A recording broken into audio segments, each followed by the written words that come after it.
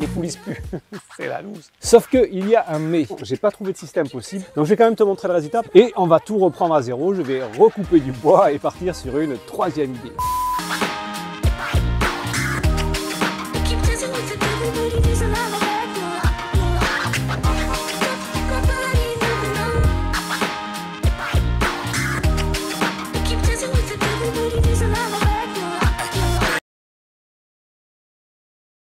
Bien, je te présente les restes de notre ancien lit peigne. Si tu n'as pas vu l'épisode, je vais les mettre juste par ici pour que tu puisses aller jeter un coup d'œil. C'était un lit peigne qui était en deux parties. On avait le haut du lit et le bas du lit qui était juste ici. Et le bas du lit avait un système en fait coulissant, évidemment, ce ne serait pas un lit peigne sinon. Et ensuite, nous avions la dernière partie qui se dépliait comme ceci avec des pieds juste en dessous et qui permettait de gagner les 30 derniers centimètres.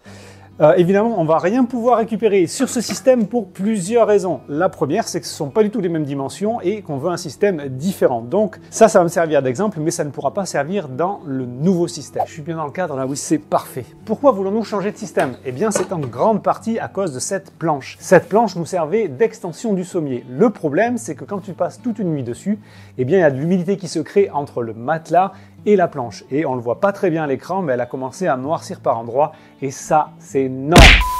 De plus, on avait un système de pieds rabattable comme ceci, qui venait en place la nuit, calé par un bout de bois.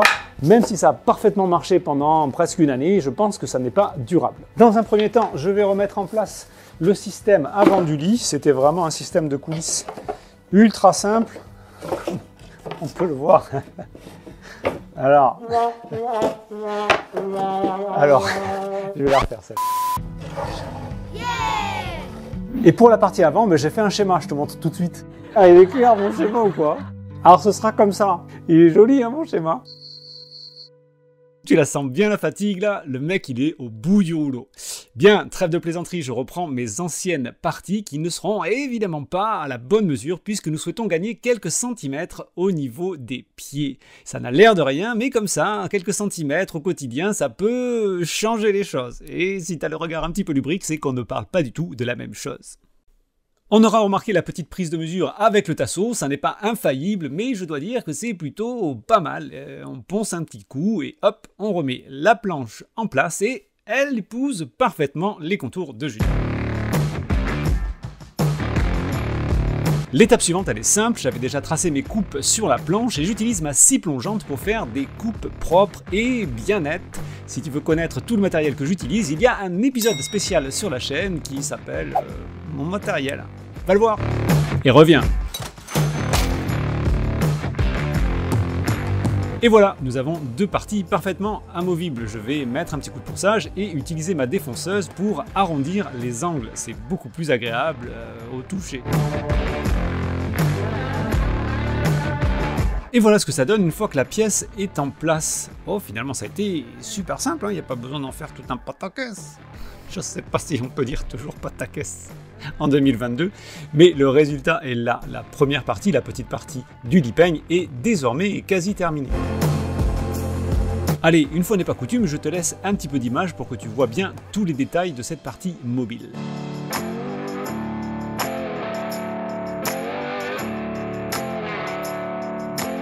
Là pour le coup on voit vraiment bien tous les détails. Dernier petit détail mais pas des moindres, le litho fixe sur la fin est légèrement arrondi sur le haut pour permettre l'emboîtement facile des deux parties.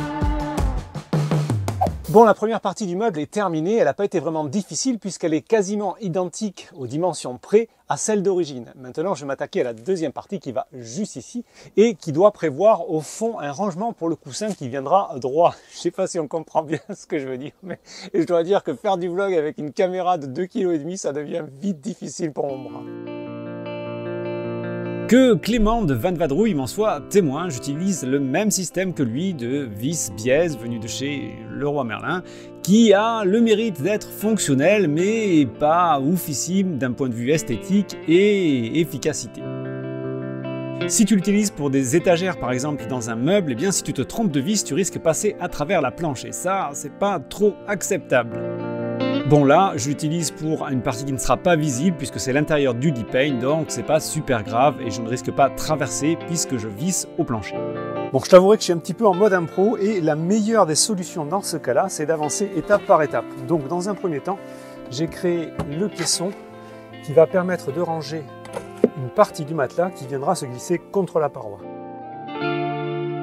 Ça, c'est la partie facile. Concrètement, la petite partie du lit peigne et ce rangement sont les seules choses qui ne vont pas bouger jusqu'à la fin du projet. Après, on va s'attaquer à la partie coulissante du lit et là, tu vas voir que ce n'est plus la même chose. Allez, je me pose 2 minutes pour faire un point mi-parcours. L'idée de base, c'était de réutiliser le lit peigne d'origine avec un pied ici et un autre pied ici. Ensuite, j'aurais mis ces petites extensions avec une charnière sur le côté, de façon à avoir une extension tout à fait ingénieuse, sauf que ça, c'est pas la totalité du lit. Il y a aussi une partie fixe, et qui dit partie fixe dit peigne dans l'autre sens, et qui dit peigne dans l'autre sens dit pied pour le maintenir, hein. Ça, il n'y a pas le choix. Donc les pieds ne coulissent plus, c'est la loose totale. Il faut donc que je passe au plan B, celui que je ne voulais absolument pas faire, c'est-à-dire le lit peigne en 3 parties. Cette fois-ci, j'ai plus le choix. Et donc, pour y arriver, j'ai fait 3 pieds qui vont coulisser de façon à faire ce fameux peigne en 3 parties. C'est le moment de la vidéo où il va falloir être un tout petit peu attentif. J'ai déjà fixé de façon définitive mon premier pied qui lui va prendre les lames, il va prendre en charge les lames qui elles ne bougeront pas. Et ensuite il va y avoir 2 autres séries de lames qui viendront sur ces pieds là, qui théoriquement, grosso modo, viendront se déplier comme ceci. Donc pour la suite, je vais faire des lames de sommier de 3 cm, je vais essayer, voir ce que ça donne. Les découper, il y en a quand même pas mal à faire, et ensuite faire un premier test de fixation. J'ai trouvé un site internet où une personne, je crois que c'est un Anglais, détaille, a mis pas mal de photos sur sa méthode à lui pour faire ce lit-là. C'est là-dessus que je me base, je la mettrai dans la description. Maintenant, on va couper du bois.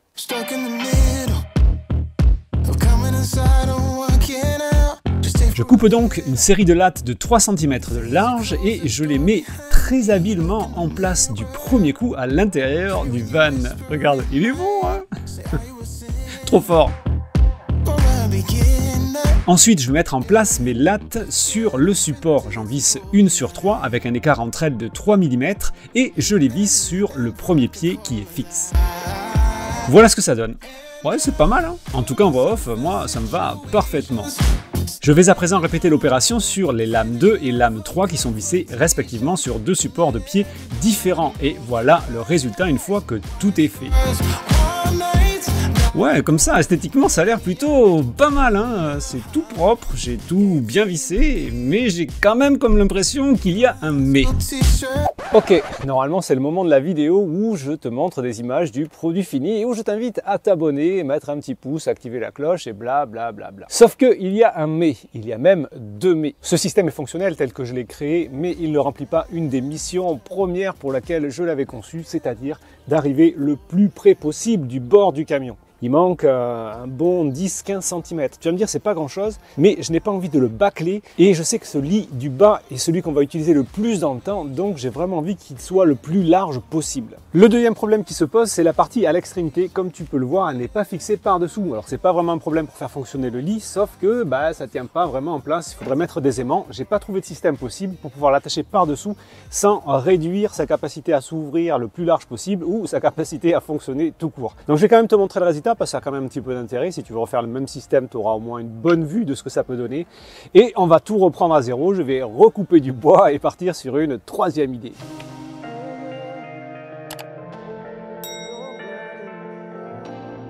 Bon, je crois qu'on appelle ça un fiasco. Pour être honnête, je n'ai pas été jusqu'au bout du concept, je n'ai pas complètement fabriqué cette méthode de lit peigne. Mais j'ai trouvé que c'était quand même un petit peu galère à replier, c'était pas hyper évident.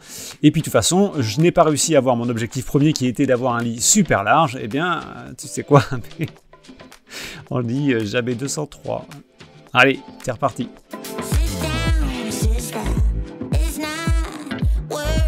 Étant un tout petit peu dans le désespoir de trouver une solution fonctionnelle, je repars sur un système un petit peu similaire à ma première version du lit peigne. Du coup, je suis pas vraiment sûr qu'on puisse continuer à appeler ça un lit peigne puisqu'il n'y a plus de partie qui coulisse mais une partie qui s'emboîte l'une dans l'autre. Bon là, tout de suite, je sens que je t'ai perdu, donc le mieux c'est de regarder les images.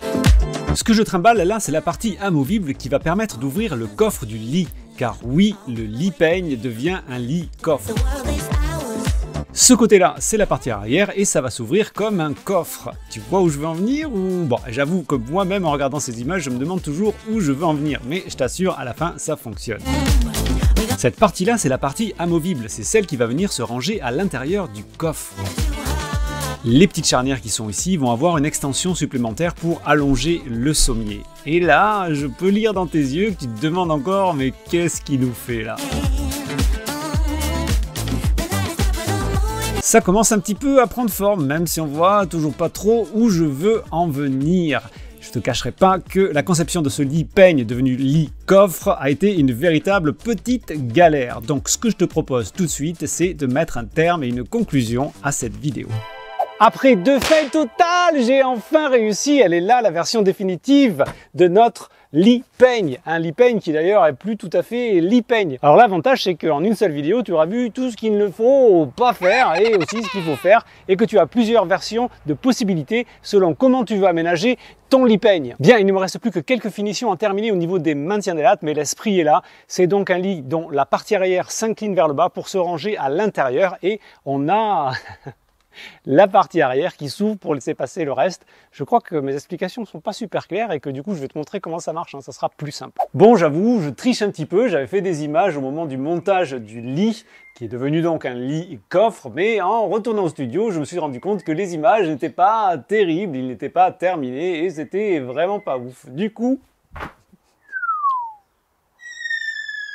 on fait un bond dans le temps, elle était vraiment nulle à celle-là. On se retrouve quelques semaines plus tard pour une version beaucoup plus définitive et beaucoup plus aboutie du lit coffre. Il reste encore les coussins à revêtir, mais ça ce sera pour plus tard et donc ça viendra dans le 20 tours. Bien, la première chose que je vais faire, c'est enlever les coussins. Je les mets de côté pour le moment, vite fait. Regarde ça, si c'est rapide, ultra rapide. Hop, pour le coup le coffre s'ouvre comme ceci. Je peux retirer la partie qui est rangée à l'intérieur assez facilement. Je replie. De ce côté, je peux tirer la tête de lit, c'est fait. Et pour terminer, par ici,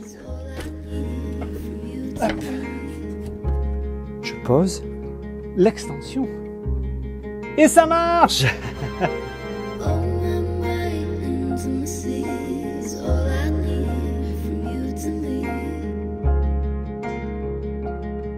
Et voilà comment on obtient un lit qui fait 145 de large par 195 de profondeur de la tête de lit jusqu'au fond du siège. C'était pourtant pas compliqué.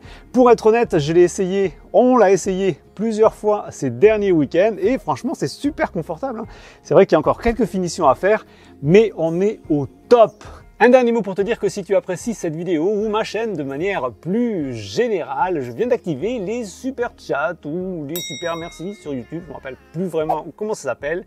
Ça peut te permettre, si tu apprécies mon contenu, de me donner, je sais pas, 2 € pour un café ou 5 € pour 2 cafés. Ça c'est l'inflation, ça coûte toujours plus cher. De façon plus sérieuse, je vais essayer de créer une petite cagnotte de façon à pouvoir louer des vannes et proposer à l'avenir sur la chaîne des van tours. Voilà, je crois que tout est dit, je vais juste me décaler par ici pour laisser la place pour 2 petites vidéos, comme ça tu peux continuer à rester sur la chaîne et à mettre des pouces vers le haut. Il ne me reste plus qu'à te souhaiter le meilleur. See ya!